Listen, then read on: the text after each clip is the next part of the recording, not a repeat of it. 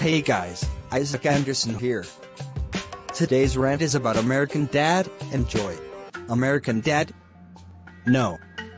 More like bullcrap gang. Oh my god, this show really sucks.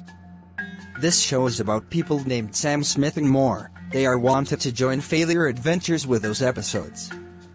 This animation is horrible, the voices are cringe-worthy, the episodes are so stupid, and the lessons are useless. I hope this show gets cancelled and gets off the air soon.